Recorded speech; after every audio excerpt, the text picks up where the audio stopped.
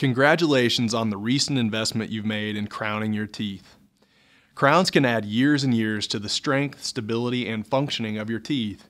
I want to ensure that your temporary stays in place, so here are a few instructions to abide by.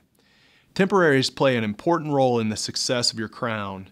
They will help reduce tooth sensitivity, protect your tooth from damage, and keep the tooth from shifting during these next few weeks. These are all important factors in ensuring a great fitting permanent crown.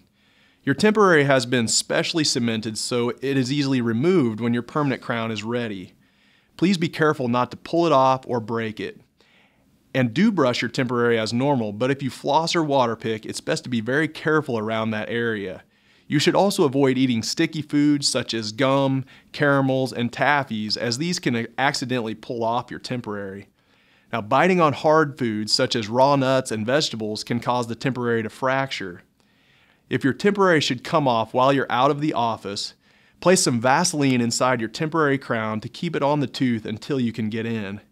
If something should happen to your temporary, if it breaks or comes loose, call us immediately because your teeth can shift very quickly without the temporary in place and cause a problem with the fit of the permanent crown. I hope you and your temporary do well over the next few weeks, and I will see you soon for your crown cementation appointment.